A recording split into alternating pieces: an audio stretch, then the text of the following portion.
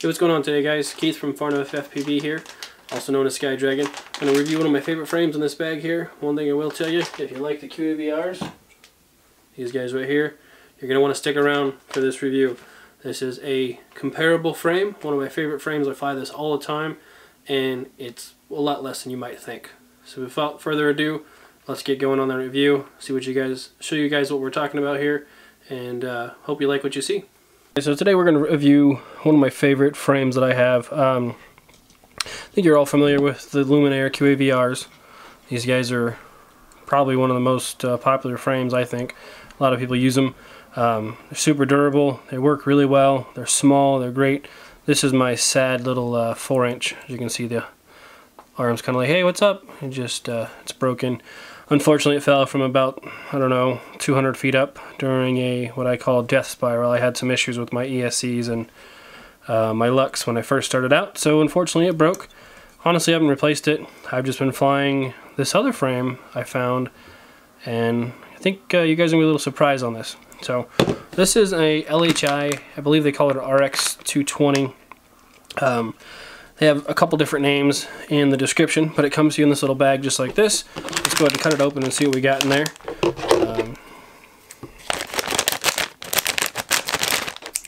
Dull ass scissors. Alright, so as you can see, got a couple of bags of stuff. Looks like we got a XT60 with the new style connector on the back there. Let's see if we can get that to focus in. Awesome. So we got a little bit of pigtail there. One of the new style XT60s with one of the isolators. I think that's pretty awesome. Got a PDB here. It's looks like it's set up to be a vertical. Let's go ahead and get that out. Show you guys what that looks like here.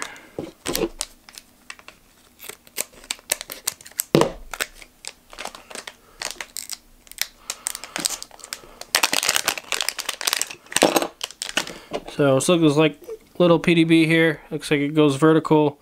It looks to have a BEC. Looks like it'll do 12 volts and 5 volts on it. So that's pretty awesome. Not sure I'm actually going to use this thing. But it also does come with an XT60 with the small, as you can see, it barely has the nubs there, which is awesome for when you put it like this. You just kind of flat solder mount it there and good to go. Let's see here what we got in this bag.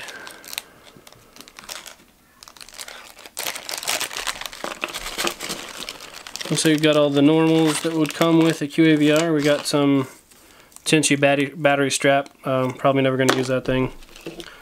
Gonna do a bunch of little zip ties. Once again, not sure if I'll ever use those. Looks like your standard hardware bag. Your pieces that you all should know and love. These things are pretty awesome because I'll show you here on this frame. So on this you can see how we have the little standoffs. These are what they allow for the quick change. So say you break a motor or break an arm, you can actually just drop these two screws here and this one. The whole arm will come out. You can slide a new one in, and then you can put those 3 screws back in, and you're good to go. Nice thing about that is right here. You can see if we can get it to focus. There we go. Where my finger's pointing, that's where your flight controller connects to. So if you remove those 2 screws, it still holds your flight controller in place. And that way when you bolt it back down, you're all good to go. And then you can see here in the center, right there, it's a 4-way X brace. And that's what holds these 4 screws in right here.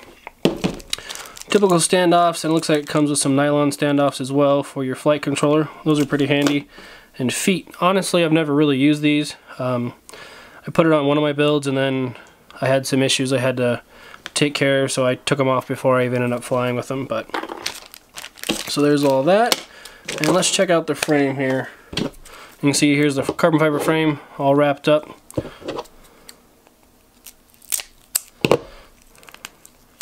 Let's go ahead and get this guy open here.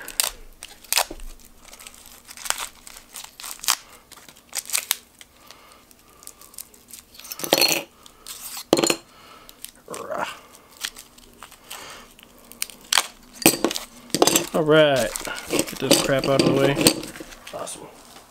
So, this is what you're getting with the carbon fiber frames. They look pretty decent. Top plates look to be about 1.5 mil, and they feel pretty durable here. Bottom plate, that's definitely a 2 mil bottom plate. And then we got your arms, and these are 4 mil arms. Now, one thing you're probably wondering, why do I like this frame when I really like the QAV-Rs? Well, let me show you. So if you notice here, here's my QAV-R, here's my top plate to my LHI. They look pretty similar. The other part that's pretty awesome, let me flip it over here. Check that out. It is the exact same size, holes are in the same exact place as a Lumineer QAV-R. So if you happen to have one of these frames, and say you broke an arm, like I have, instead of buying Lumineer arms, or a whole nother set of parts, you can actually buy one of these LHI frames. I'll go through and show you guys here. Here's the bottom plate. Same exact thing. Holes are in the exact same spot, same exact sizes. Of course, these arms aren't going to be the same because this is a 4-inch arm, this is a 5-inch arm. But you can see the holes. Let's flip it back around here. Those holes match up perfectly. Same style right there. Everything is the same. Now, the best part, and the only downside to this is, if you really care about things, it doesn't say Lumineer right here. They're just standard carbon fiber pieces. Nothing special. But, check this out. It is the exact same as the Lumineers there. Same hole pattern, same gap here on the top and on the bottom. They even fit into the frame the exact same way. You can even have this. I don't actually build my frames with these X pieces. I've done it before, and well, it makes the centers too strong in my opinion. I've actually shattered the whole center plate out of a frame when I crashed. So it broke the top part. They snapped right here, and this whole part came off and the bottom piece came off, and they went separate ways. But so these are cool, but I've just never done it. Another thing I really like to do with my frames is, you notice here, the standard QAVX builds to call for the arms to be on the bottom of the frame with this X plate on top of it like that. I like the smooth bottoms. As you can see, I have the arms mounted inside the frame. So one thing I'll show you, get the stuff out of the way here. Put this off to this side. So this is actually one of these LHI frames built up as a 5-inch. So this guy has a HS1177. It's the Runcam Swift with the 2.5 GoPro lens. I love that lens. It makes it really easy to see everything. Got a Lumineer Lux in there. The Lumineer Quick Change power board, as you can see, this guy right here. If you've never heard of one of those, definitely check it out. That thing's amazing. Say I break an arm, like kind of like this guy, I can actually swap this stuff out in the field very, very quickly. It's 2 screws right here on the bottom down here. You can see my servo leads. They actually plug into the bottom of the ESC. Take those 3 screws out, that whole arm comes off. I can switch my motor, my ESCs around, and put a new arm in, have everything done in under 10 minutes and flying again. That way, you don't actually have to carry a bunch of spares with you. You just got a spare frame, spare quads. You can just carry spare parts. And this guy, in case you guys are curious, it's a Lumineer Lux. It's got the Lux, the Lumineer Quick Change power board. These are DYS 30 amp ESCs. These are DYS 2205, 2550. The race editions, they have the hollow shafts with the bolts in the bottom instead of the C-clips. Got a Quantum, let's see here and get it, there we go, Quantum 40 channel, 600 milliwatt VTX, and then the good old X4R SB right down here. Everything on this quad actually is waterproofed. This was done prior to using Drone Dry. This whole entire quad is actually waterproofed with liquid electric tape. So far it's held up really well. One of the coolest things I love about these motors is they have the solder PDBs, but I don't want to waste too much time on that. And one other thing, if you guys are curious about this mount, this is a Creative Dex mount. These, I believe, are TPU. They're really, really flexible. If you've never heard of Creative Dex, go ahead and take your time, look him up. His name's Jared. He's out of Utah. Amazing, amazing mounts. This is a 30 degree. This is actually for Exami Yees, but my Yee smashed into a tree in Hawaii at Drone World, so it no longer works. I've been shoving my GoPro in there. It works, but it's not the best. But definitely check out Creative Dex mounts. They are well worth the money. I just zip tie them on here. As you can see, I've smashed this into God knows what. I am really hard on my equipment. I kind of just fly, and if I crash, I crash. It's not a big deal to me, but honestly, I've broke things on frames, and this mount just stays zip tied just like this. So, well worth your money. But one thing I want to get back to with this LHI frame, this guy right here, you're all aware, well over $100 for a Lumineer QAV-R. The greatest thing about this, you get all this stuff here, pigtails, power boards, everything to build a what I call an Illuminator QAV-R clone. This frame on Amazon is $27. I'll go ahead and add a link in the description, let you guys see it, but I've been using these things for a long time. Like I said, this is a built-up LHI quad, and this is an actual Illuminator quad. The only difference is they don't have Illuminator on the camera plates there.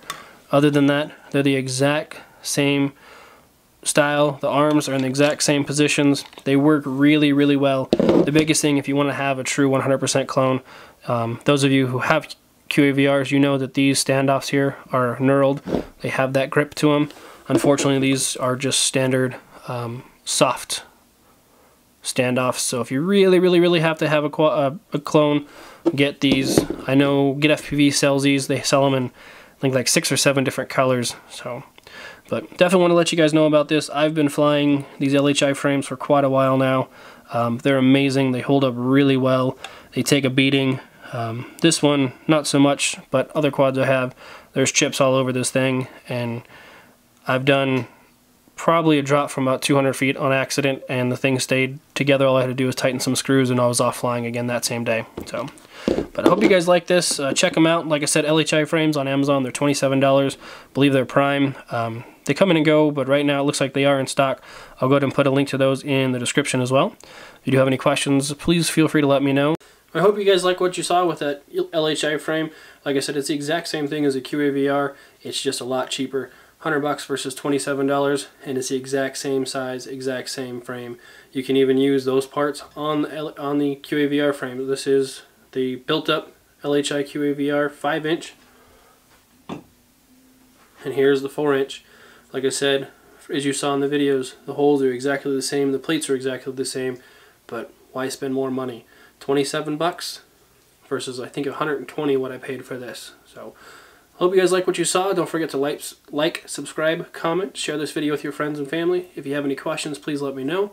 Glad to hear from you guys. If not, have a good day. Till next time.